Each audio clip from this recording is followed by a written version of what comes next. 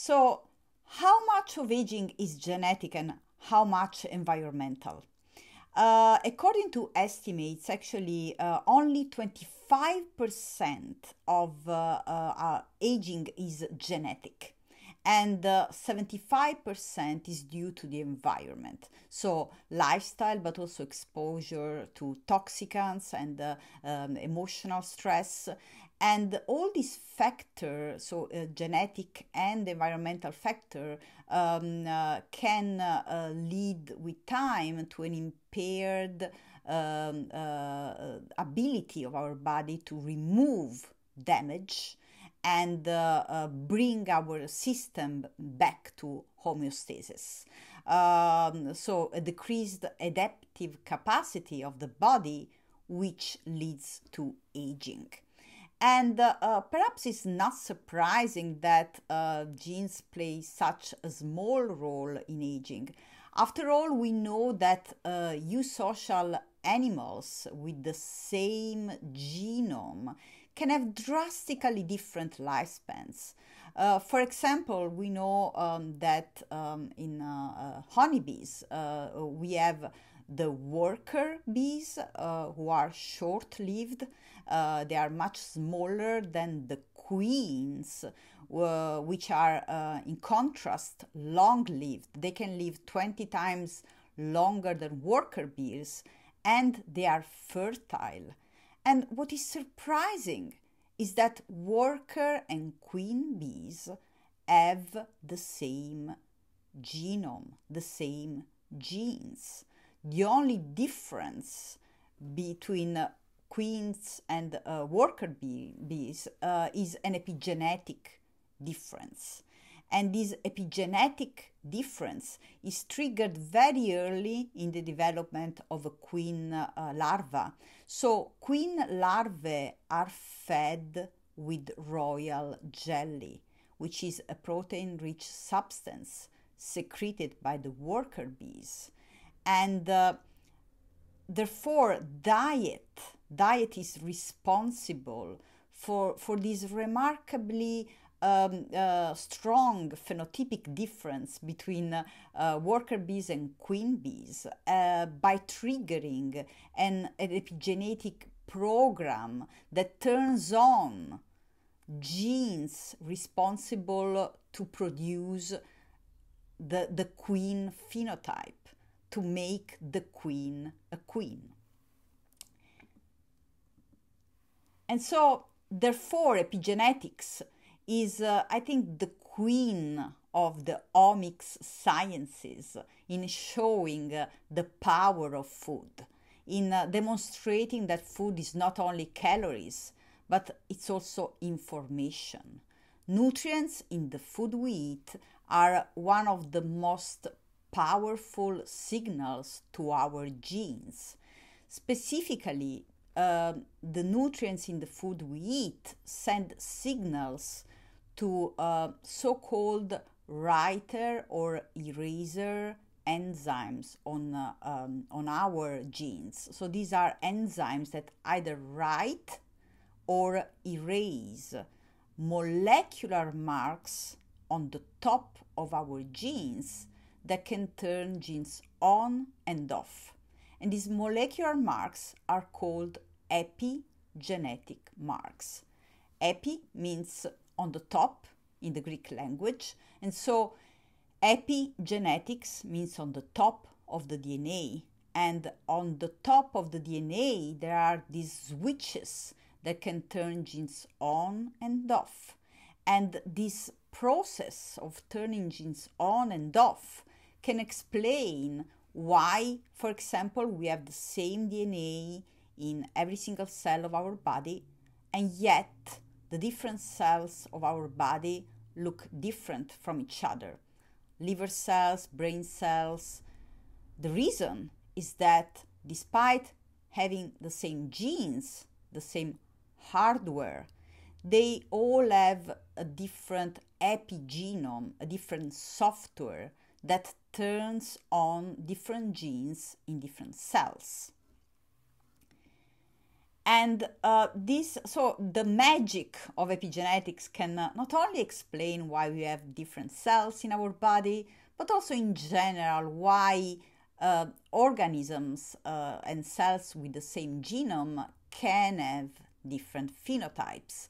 Identical twins, the caterpillar and the butterfly, worker bees and queen bees, eye cells expressing different color pigments, and the calico cats with different pigments in their fur.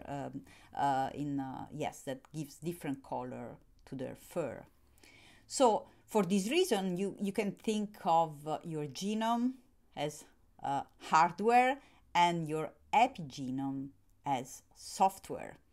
And to understand this remarkable software, we need to discuss two important properties of the epigenome. The first is epigenetic flexibility, and the second is epigenetic memory. So unlike our genes, the epigenome is flexible, is dynamically remodeled by our environment and lifestyle. And this is throughout our life.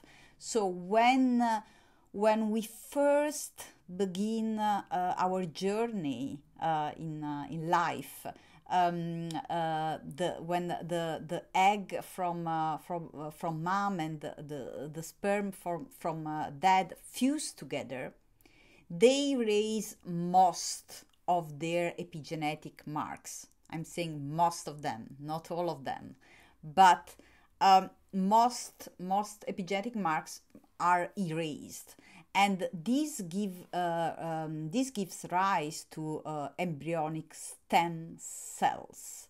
So stem cells are cells that can become any type of cell. Why? Because they don't have epigenetic marks to instruct them about which genes to turn on and off. Only during fetal development, when the epigenetic marks start to be re-established in the cell, then the cell do differentiate in the different cell types in our organism. And this developmental window, so fetal development, is a sensitivity window for our epigenome, where we are particularly sensitive to environmental factors that can either improve our epigenetic function or produce adverse effect. And that's why also this is a reason why there is a focus also in clinical practice in supporting nutrition, especially before and during pregnancy. The other property of the epigenome is epigenetic memory.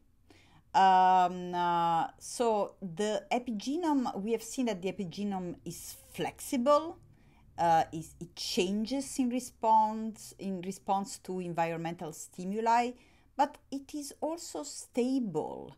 So it is stable through cell division. The epigenetic marks are passed from the mother cell to the daughter cell. And this is important for epigenetic memory. So the epigenome is able to store a memory of our environmental exposure because of its flexibility and its stability through cell division. And so epigenetic memory can have a profound effect on health and disease. And in particular, we know that the epigenetic notes that are written on our genes before our birth tend to be written with a pen, tend to be permanent. whereas the notes that are written after our birth tend to be written with a pencil, so potentially reversible. And both pen and pencil mark can contribute to our health and risk to develop disease. It's also a good thing that some marks are written with a pen. If you think about that, the marks that are written in pen are responsible for cell identity. So they make sure that, for example, the cell of your skin remain skin cells and don't turn into an eye cell or another type of cell. And that's also why the marks that are written before our birth tend to be permanent. But this also means that, as I mentioned before, the exposures early in life can have a long-lasting effect, and this can be a good thing or a bad thing in some cases. So, how can we use diet to improve our epigenetic function? Epinutrients are our royal jelly. They nourish our epigenome and unlock our full potential. These epinutrients can affect our epigenome in two major ways. So you can see here again the writer enzymes and eraser enzymes that can write or erase chemical groups, epigenetic groups on our genes. These chemical groups can be methyl groups, you have heard about that, but also acetyl groups. And so you have methylases and acetylases are example of writer enzymes, and demethylases and deacetylases are example of eraser enzymes. And so the epinutrients can either donate methyl groups, building blocks to build the epigenome, and these are called methyl donating nutrients. An example of these nutrients are folate, choline, betaine, or they can actually modulate the activity of writer and eraser enzymes, and these are known as epibioactive nutrients, for example sulforaphane. But some of these modulators are also metabolic cofactors, mitochondrial cofactors such as NAD+ or alpha ketoglutarate. And among the methyl donors, we have not only folate and other B vitamins, choline, but also some bacteria can produce methyl donors, for example folate, and this is just an example. We know that Lactobacillus plantarum 299V can produce folate in presence of para-aminobenzoic acid. I'm making this example now because we will see later that a recent study that used Lactobacillus plantarum in a lifestyle intervention could demonstrate an epigenetic rejuvenation after only 8 weeks, which is interesting.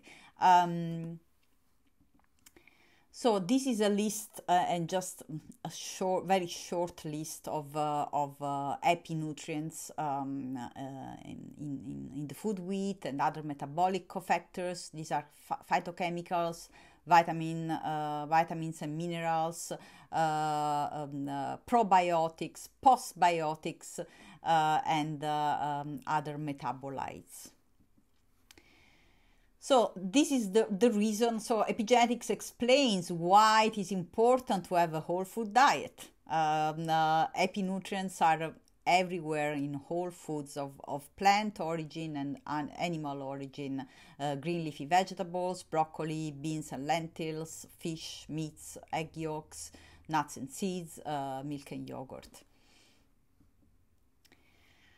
So now we will dive a little deeper in the basics of epigenetic regulation of gene expression, which are essential to understand how these switches work and how we may be able to use them in clinical practice to actually measure outcomes of anti-aging interventions. So if you think about a cell and the DNA is contained in the nucleus of the cell, and which is about 3 microns. So 1 micron is about 1% of the width of 1 hair. So, and the DNA is 6 feet or 2 meters long. So putting the DNA inside the nucleus is like putting a 12.5 miles rope, 20 kilometers long, in a ping pong ball, which is 1.5 inches or 40 millimeter. And that's a problem. That's a big problem, which is solved by histones, by the chromatin. So the chromatin is the name of the DNA and the histone proteins. Histones are proteins that help coil the DNA and make it compact so that it can fit inside the nucleus. So histones are positively charged and the DNA is negatively charged, and so histone plus DNA equals chromatin, and chromatin is the solution to the problem of fitting the DNA inside the nucleus, and at the same time making it accessible so that we can open the chromatin and close it and activate, turn on and off genes as needed. And so epigenetic modification modulate this very process of opening and closing the chromatin. So active chromatin states are open states. So when the chromatin is open, a gene is on. And when the chromatin is closed, it's impossible for the cell machinery to read the genes, so the gene is off. And this is also known as euchromatin and heterochromatin, which euchromatin corresponds to the region of the DNA which are open, so they look white under a microscope. And heterochromatin looks black when you stain a cell with a specific dye that binds the DNA. And the reason for that is that the heterochromatin is more compact, so the chromatin is closed and it looks black. And so as we age, we see a deregulation of chromatin function. On one side, we see loss of heterochromatin. So genes that should be silent become active. And on the other side, we also see, we could say, a loss of euchromatin, or so-called new senescent associated chromatin loci, which means that genes that should be active become silent. And the main epigenetic modification that are implicated in our physiology and get deregulated with aging are DNA methylation, histone modifications, and non-coding RNAs. I've worked during my careers on each of these epigenetic marks, non-coding RNAs during my PhD, histone modifications during my postdoc, and now DNA methylations in humans. So they are all, these three modifications are all dear to my heart. I will briefly describe each of these. Histone modifications are different chemical groups attached directly to the histone proteins. And these are methyl groups, but also acetyl groups, phosphoryl groups, ubiquitin. So you may associate the concept of epigenetics with methylation, but epigenetics is much more than that. It's not only methylation. There are lots of different modifications that can impact our health and disease. The reason why you are more familiar with the methylation is also that we know we have tools to measure methylation very precisely, and particularly we can measure very well DNA methylation, which is the methylation of cytosines in our DNA, and not any cytosine, but cytosines that are located within the CG dinucleotide, which are called CPG sites, where the P stands for a phosphoryl group because this is always between nucleotides. So you will often hear CPG sites, and these are basically sites in your DNA that are methylated, so sites of DNA methylation. And so with aging, we have changes in chromatin, in both DNA methylation and histone modifications, not only methylation, but many other marks. And these changes overall are different in heterochromatin and euchromatin, and overall they lead to a deregulation of key genes, a deregulation of silent sequences in your DNA, which are called transposons, a lack of DNA repair, and an increased transcriptional noise. And we also have some inherited diseases that affect chromatin structure and function and can lead to premature aging. For example, we know that the genes involved in Hutchinson-Gilford progeria syndrome and Werner syndrome, which is also known as adult progeria, are producing proteins that play an important role in chromatin structure or function. And you can see here a picture of a Werner syndrome patient at ages 15 on the left and 48 on the right. And the Werner protein plays an important role in chromatin, and its levels decline with aging. And this decline is also associated with a loss of heterochromatin.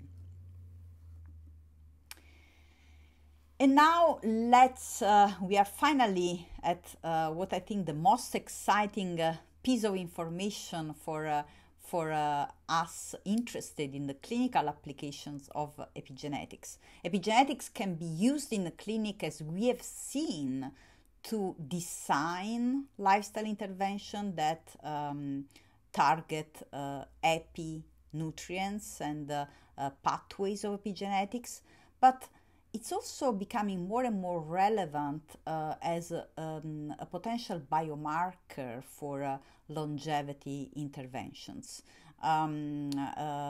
Specifically, epigenetic clocks have been developed that can be used for as clinical endpoints for human longevity trials, also to better understand the basic biology of age-related epigenetics and how these processes are linked to health outcomes, and for risk stratification, to understand which patients may benefit more from which longevity interventions.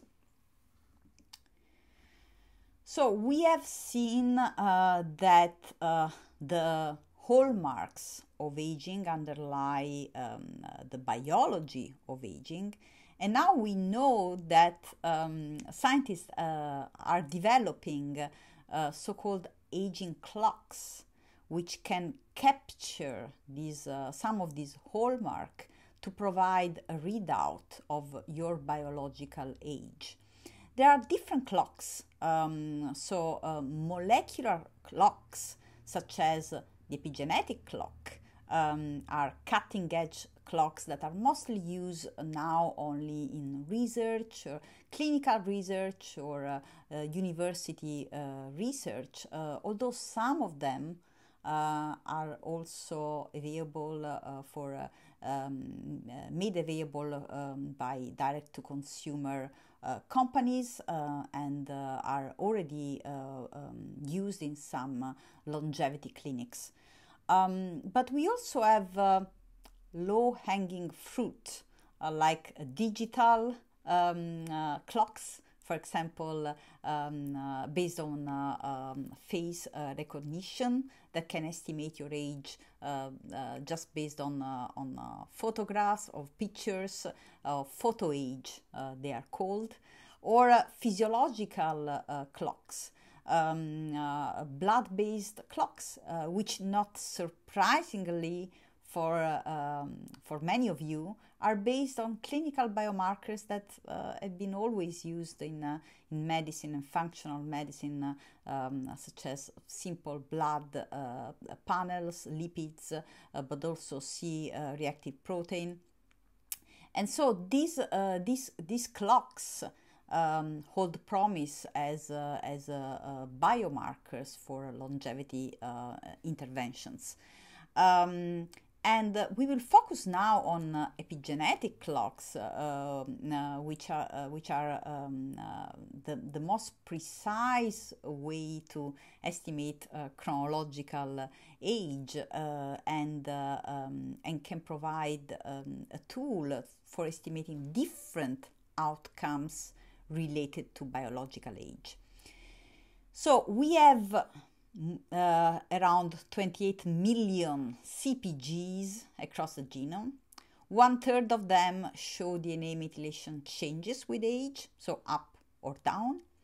60% of these changes are due to environmental factors, and 40% of them to genetic factors.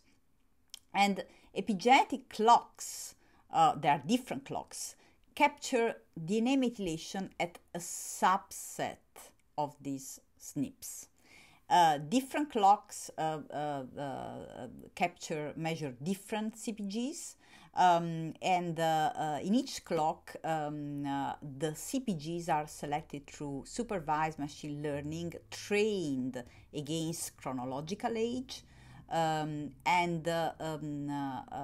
epigenetic age acceleration is defined as the difference between the epigenetically measured age and the actual chronological age, and it's used as a biomarker of biological age. So for this reason, every DNA methylation clock or epigenetic clock actually contains both chronological age information and biological age information. And different clocks have different precision for the chronological part and biological part. So there has been almost a race between different clocks in competing with each other, which is the one that is better at estimating chronological age. But if you think about that, we already have passports to estimate our chronological age. We don't really need such precise tool in the clinic, if not perhaps for forensic age calculation. So Whereas the biological age, the measurement of biological age, the deviation between the actual chronological age is what for us it might matter most for health. What is more, I think it's more important in terms of anti-aging medicine. And there have been 11 epigenetic clocks developed since 2011. Here you can see a snapshot of these clocks. As you can see, different clocks use different CPGs and have different correlations with the chronological age. And a recent paper published in 2020 and cited here compared the power of these clocks in estimating different outcomes of biological age. And what the researchers found is that yes, the best clock in terms of predicting chronological age is the clock developed by Steve Horvath in 2013. But for biological age, different clocks had a better performance in estimating different outcomes related to biological age. Biological age is a broad concept that encompasses many mechanisms of aging. And so you can see that some clocks were better at predicting cancer outcomes, other clocks better at predicting cell senescence or mitochondria dysfunction. And this is important because I teach a class on longevity medicine and epigenetics, and many students ask me, what is the best clock? We don't know yet. We know that depending on the outcome, there might be a better clock. And now we know actually that epigenetic clocks are composite measures of different age-related epigenetic changes or signals. Different clocks capture different epigenetic aging signals and associate with different health outcomes. And only some signals correlate with the mortality and are responsive to intervention. And these may be the signals that matter most for health. So I believe that many new clocks will be developed by deconstructing the clocks that we currently have and isolating the components, the CPGs that are responsible for different signals, and will focus on the signals that matter most for that type of interventions and patients. And we already have an example of this effort. So the group of Morgan Levine published in 2020 a meta-clock, which was built by first deconstructing the known clocks, then isolating the signals that were most relevant for different outcomes, and then putting those signals together to find novel associations for health outcomes. For example, a novel association with Alzheimer's disease was found in this study. And so, is this possible? Can we turn back the epigenetic clock? We can do it already in the lab. Epigenetic age and other chromatin states can be rejuvenated in the lab by reprogramming differentiated cells to induced pluripotent stem cells or iPSCs. And we can do this with the Yamanaka factors. The Nobel Prize in 2012 for medicine was awarded for this discovery. But can we do this in the real world. There are now already a couple of trials in humans showing that this is possible. This was demonstrated with vitamin D. There was a rejuvenation of almost 2 years, and a cocktail of growth hormone and DHA and metformin was producing a rejuvenation of 1.5 years in 1 year. A Mediterranean diet and plus vitamin D produced a rejuvenation of epigenetic age of 1.47 years.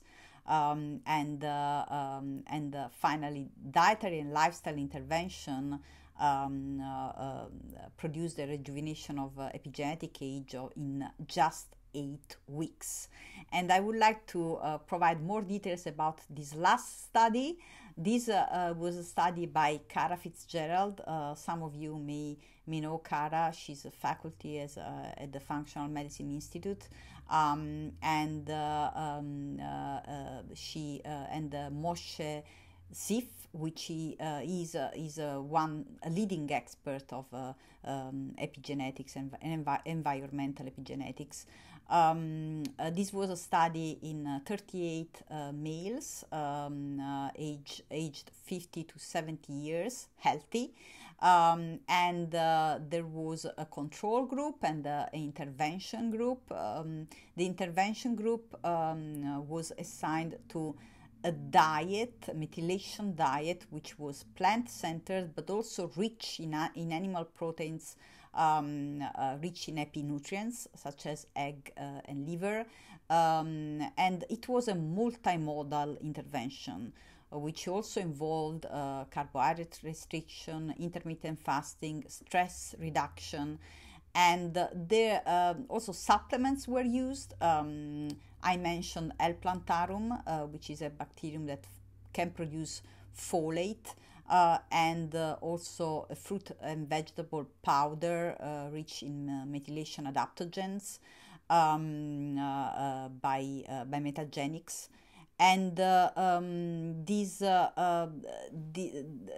lifestyle intervention produce a reversal of epigenetic age of 2-3 years and an improvement of overall wellness markers such as blood lipids, glucose, and glycated hemoglobin. So the point here is that lifestyle and nutrition can produce a reversal of epigenetic age as quickly as in a few weeks. And this is, I think, what is inspiring. And if any of you is planning to have a similar intervention in your clinics, please consider submitting your work to this special research topic that I'm curating along with Morgan Levine and Vittorio Sebastiano at Stanford University. So we just launched a special research topic, aging clocks in longevity medicine. Yes, we welcome especially works from the clinic and with lifestyle interventions. And with this, I would like to